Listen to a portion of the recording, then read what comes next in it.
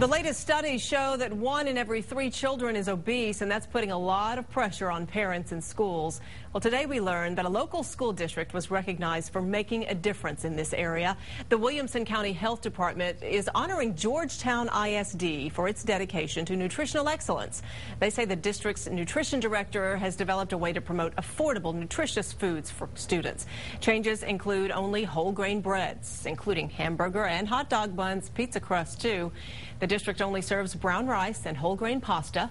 Students also receive a choice of up to 8 fresh fruits and veggies a day. And the district does not offer any fried foods.